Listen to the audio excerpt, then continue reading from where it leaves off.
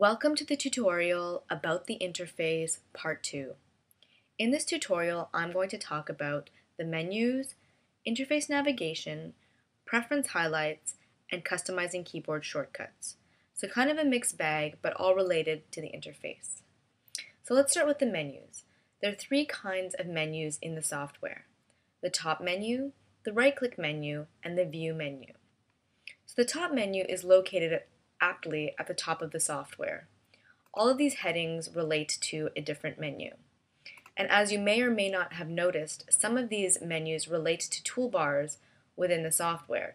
So the edit menu with the edit toolbar, the play menu with the play toolbar. And then if you open up one of these menus, you'll notice that there are far more commands and menu items than what exists in its corresponding toolbar. But if you think about it, that makes sense, as toolbars are designed as a way of quickly accessing the most popular commands. Next, we have a few menu in the top that relate to a specific view, such as the drawing view. So let's bring that up.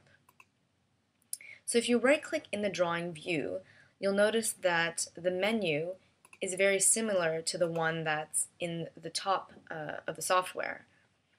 However, for views like the camera view that doesn't have an actual heading in the top bar, when you right-click on it, these menu items, which pertain directly to actions you would do in the camera view, exist sort of scattered throughout different menus in the top bar here. So this sort of leads me into the third menu, which is the view menu. And it's an icon located in the top left corner of most views. So here it is in the network view, exists in the timeline view. And if you open it up, you'll notice that it varies depending on which view you're in. So here we have the edit, view, drawing tools, menus, but we also have things like animation tools and IK constraints. If we then go into the drawing view and click on the exact same icon, we'll notice that it has similar menu items, edit, view, drawing tools, but it's missing things like the IK constraints and the animation tools. This makes sense as the operations that you perform in the camera view differ from those that you do in the drawing view. So that's it for the menus. Now let's talk about navigating the interface. So the most important thing to note when navigating through the interface is this thin red box that's now surrounding the camera view. We call this the focus. The focus allows the software to know which part of its interface you want to act on.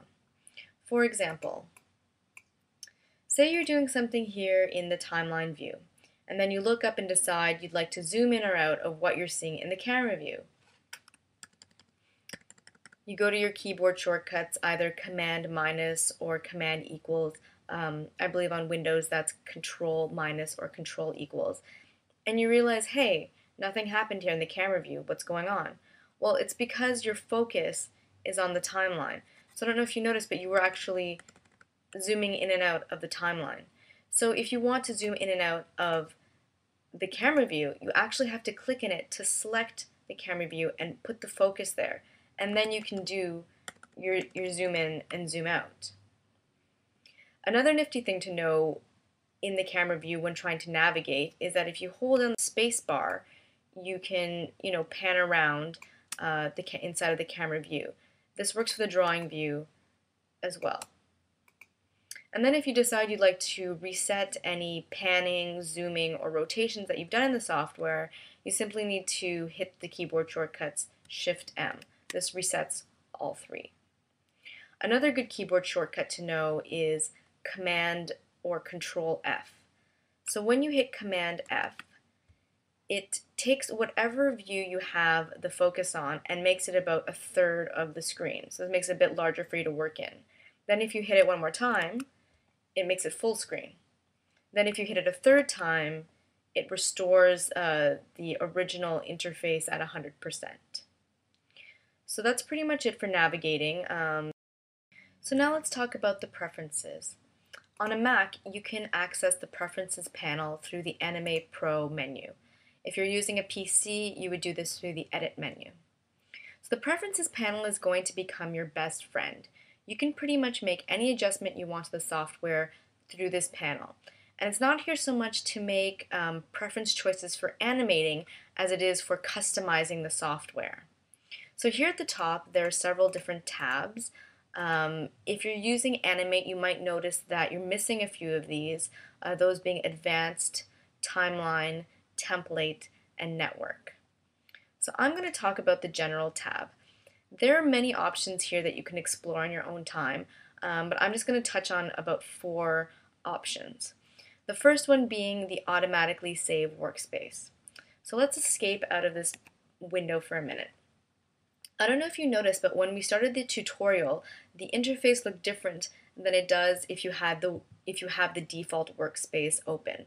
The camera view toolbar is present, as is the network views. The network view is visible and not hidden behind the color view, which it normally is in the default workspace.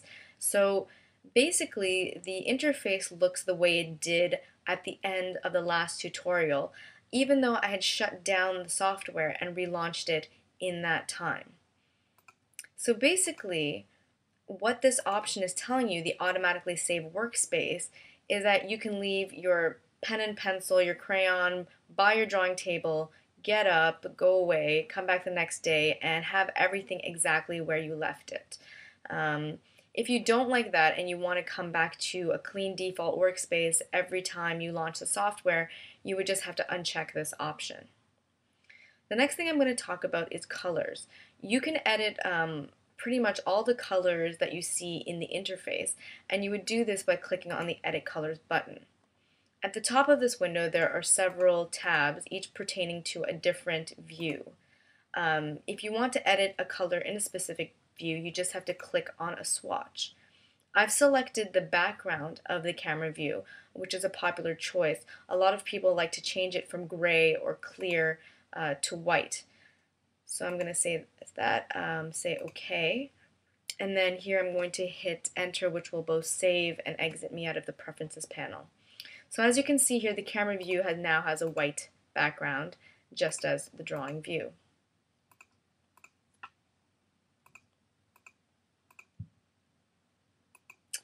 The next thing I'd like to talk about is the Focus on Mouse Enter option. Right now, by default, it's unchecked. I'm going to check it here and then go back to the software. So as you see now, as I pass my mouse over all the different views, they become focused or selected without me actually having to click in the view. And this is helpful for what I showed you before with the zoom in, zoom out. Now you don't have to click here, you can just zoom in, zoom out, and then come down and do the same thing here in the timeline.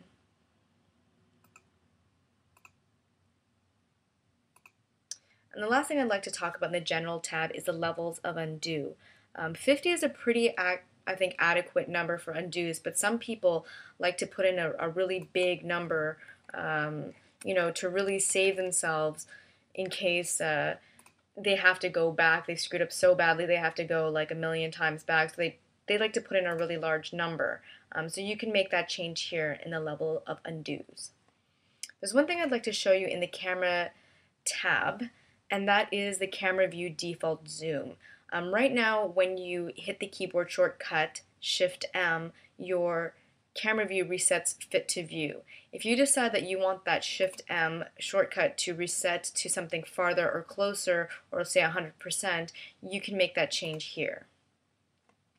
And the last thing I want to talk about is something I touched on in one of the first tutorials, and that's changing your shortcut styles. I told you earlier that when you selected the Adobe Flash workflow style that it was not set in stone. And here's the place where you would be able to change it to either the Toon Boom Animate or the Toon Boom Studio style. This is also the area where you can customize your keyboard shortcuts. So let's go into the General tab and come down to where we see zoom in and out. So let's select zoom in, for example. Here on my computer, it's Command equals to zoom in. If I decide I don't like that, I simply have to click on the clear button here, select this field, and then enter in my new keyboard shortcut, which I'm going to make Command